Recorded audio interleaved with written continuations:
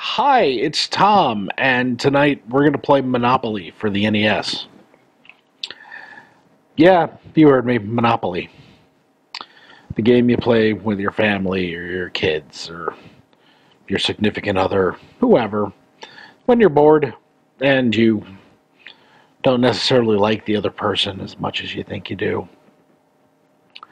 I've never really been a huge fan of Monopoly itself because the original concept of the game was not really to win, it was to avoid winning, because if you're a monopolist, you're not necessarily a good person.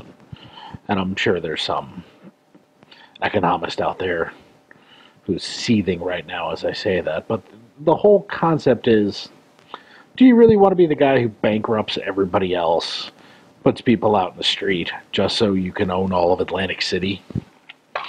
And for what? For nobody else to pay rent because they don't have any money? The nature of the game changed a lot when the Parker brothers got a hold of it, and the goal was to be the terrible person. That made you the winner, which is how America works, apparently. So I don't like playing it with other human beings because then I have to be terrible to actual human beings.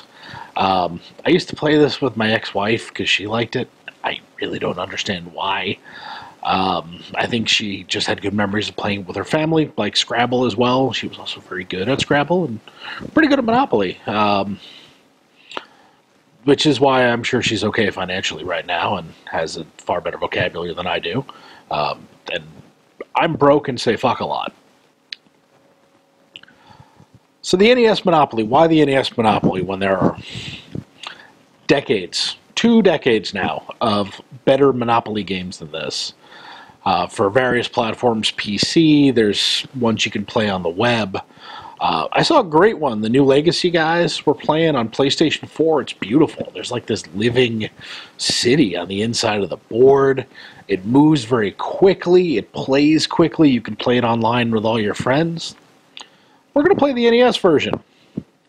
I like the NES version, and I'm not sure why. I think it's the simplicity of it, the speed of the game, the fact that it obeys all the rules as they were in the late 1980s. This is either from 89 or 90, I can't remember. The kitschiness of the animations that we'll see in a little bit. And the voice samples, which mostly come from the police officer, whose name I'm about to look up. Monopoly. Monopoly on violence. That sounds terrible. Yeah, everybody in the game has a name. The old guy everybody just calls Mr. Monopoly now, which that's not his name. His name's Rich Uncle Pennybags. I think the conglomeration of the game into Hasbro Toy Company, which there's only 2 toy companies left in the U.S. that aren't making like specialty action figures for nerds. There's Hasbro and Mattel, and Hasbro's got like all the board games. I don't know how they pulled that off. They scooped up Parker Brothers. They scooped up Milton Bradley. I think they scooped up the people who make Cootie. I don't even remember who that is.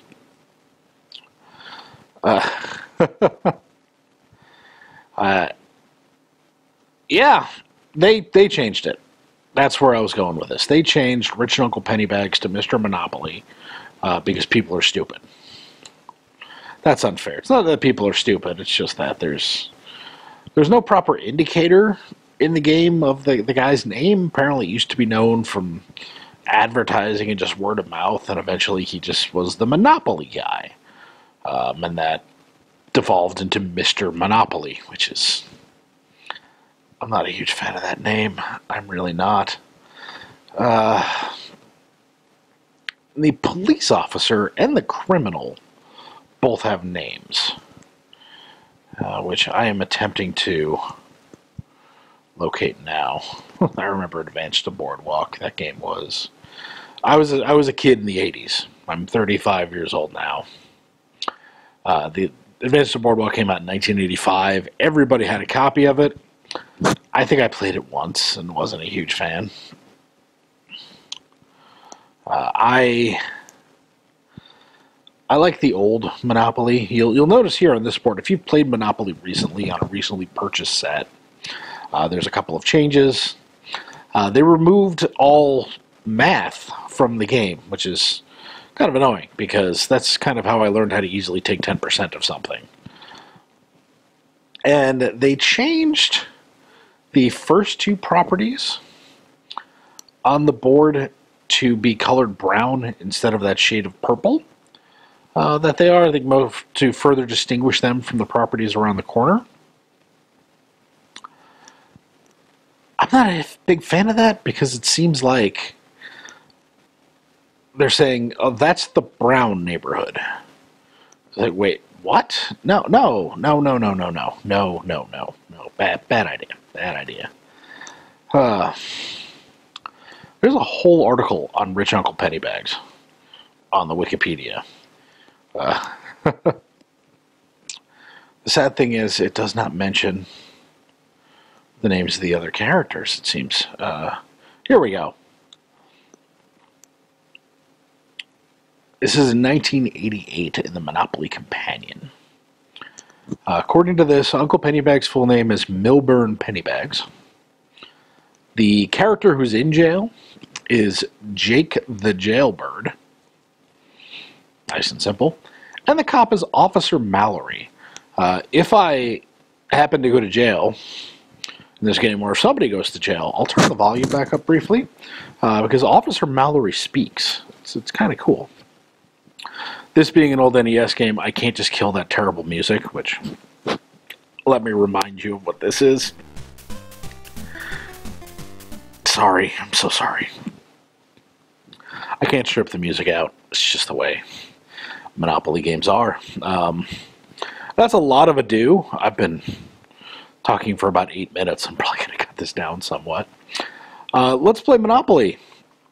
I'm going to play some AI players and drink some vodka and cranberries, because that's what I feel like tonight. Shut up. Let's go.